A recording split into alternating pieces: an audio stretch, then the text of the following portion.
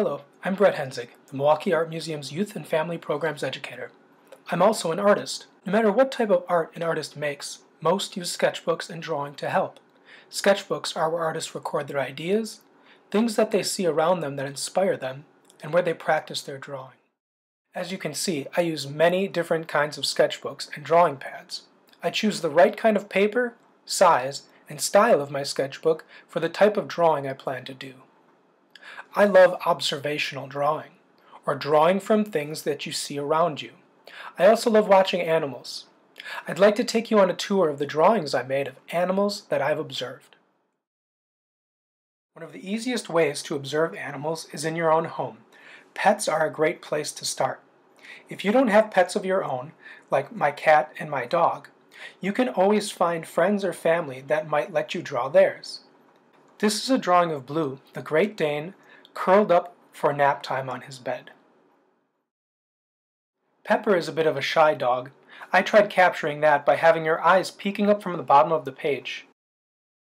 Chewy is a proud and noble Pekingese. His breed comes from royal lineage.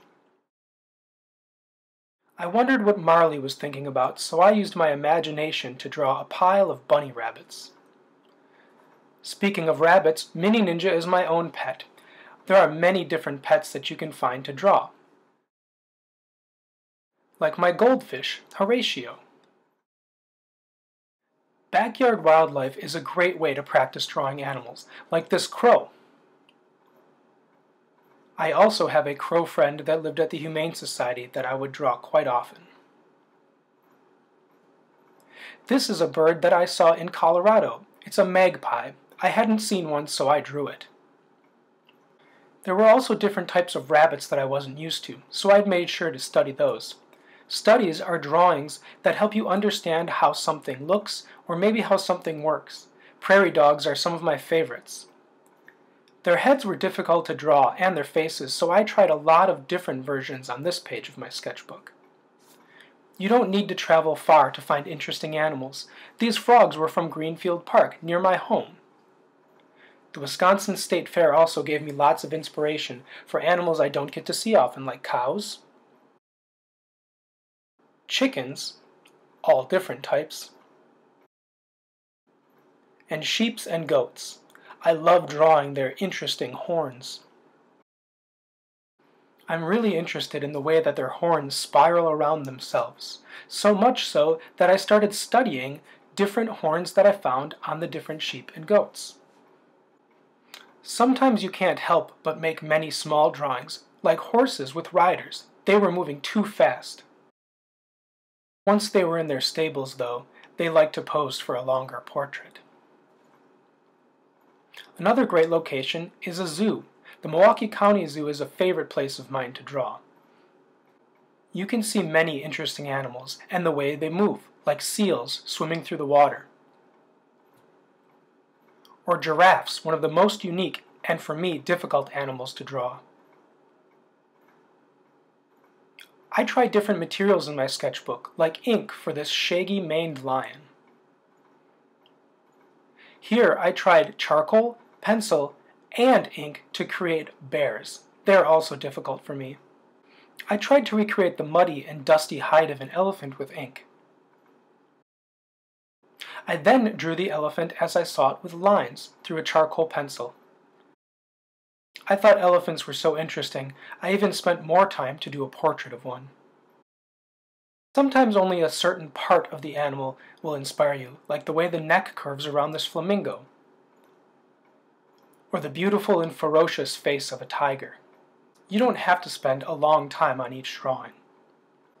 This gorilla isn't from the zoo, it was made at the Milwaukee Public Museum. Natural history museums are great places to draw. You can spend as much time or as little time as you like on your drawing, capturing all the details in the animal and in the scenery of the diorama. Let's see how you can make a sketchbook with things you can find around your home. To make your own sketchbook, start by collecting paper you'd like to draw on. An assortment will work as long as they're all the same size. Use a thick piece of paper, a thin piece of cardboard, or other sturdy material that can be folded to make a cover. Again, make sure it's about the same size as your paper or slightly larger. Fold your papers and your cover in half to create a folded edge. This is called the spine of the book. Open your book flat so that you can get to the inside of the spine. Here, you'll make holes. These holes will be used to attach things to bind your book together. Binding is what holds the pages and the covers of a book together as one. You can use a stapler to make the holes and add the attachers in one step. The staple itself is what will hold it together. If you don't have a stapler that will reach to the spine of your book, you'll want to use a hole punch to make your holes, or a pencil. Be careful when using a pencil to make holes. You don't want to accidentally make a hole in your hand. You may want to get a grown-up's help for this. Once the holes are put in the spine of your book, you can use attachers like string, yarn, or even twist ties. Tie a knot or twist your attachers together at the spine. Now that your sketchbook is held firmly together, you can personalize the cover to make it your own. Now get out and start sketching.